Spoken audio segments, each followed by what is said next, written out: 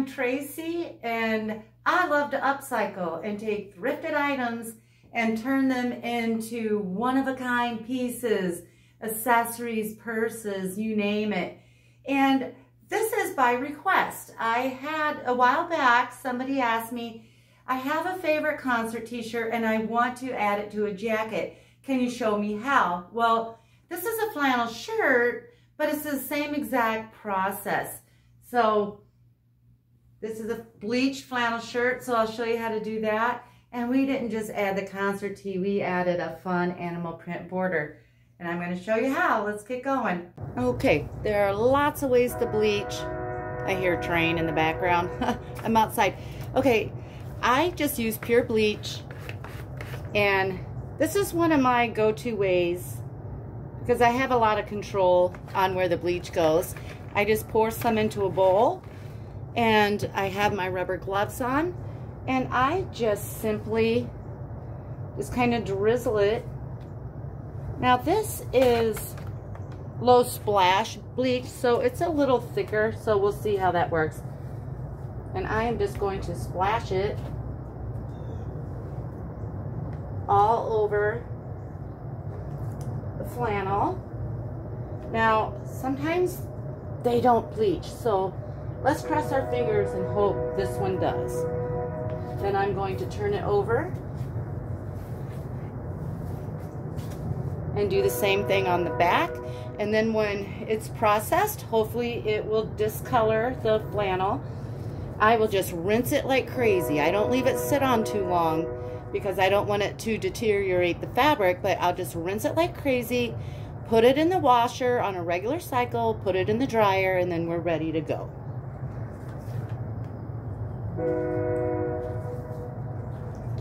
While the flannel is being laundered, I'm going to get started on the applique we're putting on the back.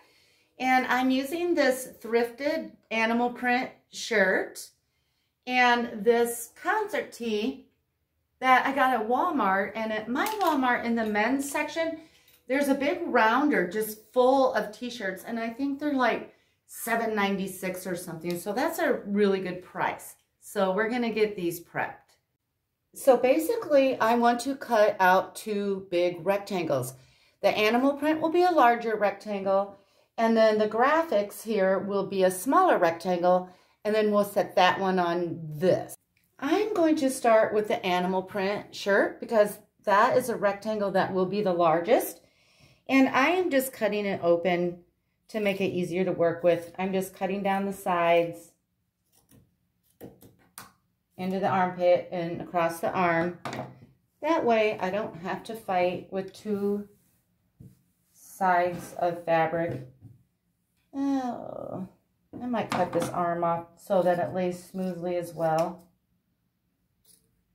And I'll save all those pieces. I use animal print on a lot of different things, purses, things like that. So the rest that I cut off will not go to waste.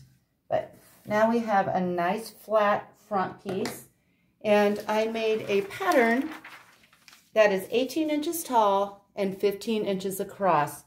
Now this is pretty big, and you may not want to go quite as big if you don't want to. You just do whatever works for you.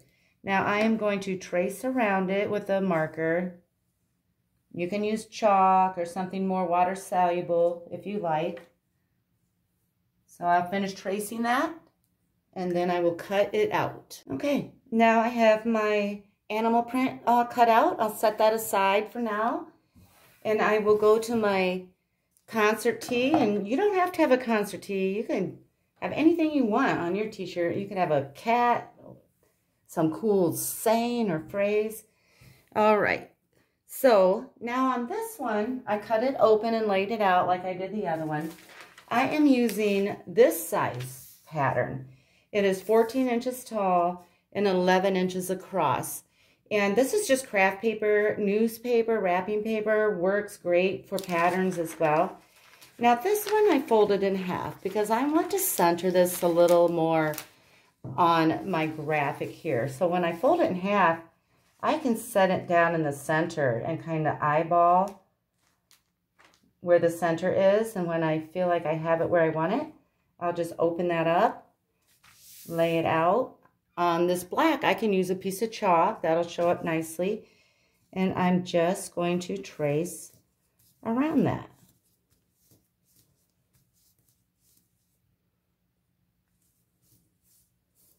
Okay, I'll finish tracing that, and then I'll just simply cut it out. Okay, I'll finish cutting this out.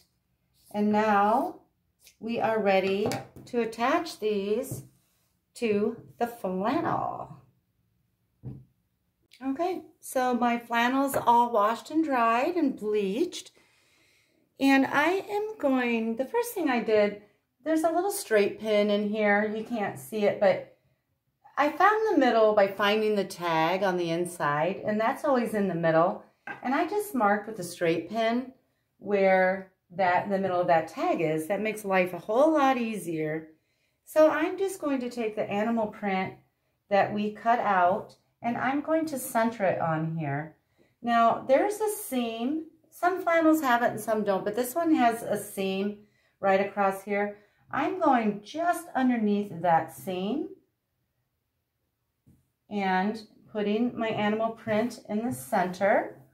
And I am just going to take some pins and just pin it down really good so that it doesn't shift around when I'm sewing. And I'll start by pinning all 4 corners. And then I'll just fill in from there. I'll probably pin every couple of inches on this. Okay, now I have that all pinned on.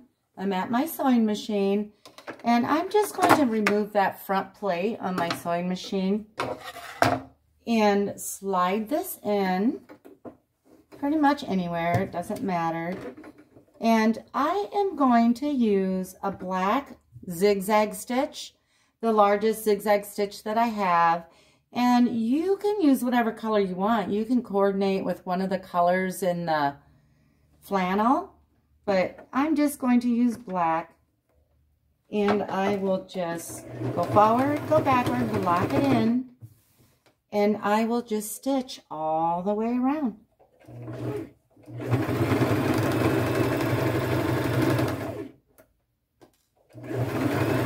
Okay, so now I want to do the piece from the concert t-shirt, and I'm just going to lay that on there and center it on the animal print. And you can measure this if you want to make sure the borders are exactly even, but something like this, I very typically will just eyeball. Okay, and I'll do the same here. I will pin all 4 corners, and then I'll fill it in with pins, go to my machine, and stay close to the edge using a zigzag stitch. But this time I think I'm going to use gold, this kind of yellowy gold, just because I think it would look cute on the black border and tie in with the flannel shirt.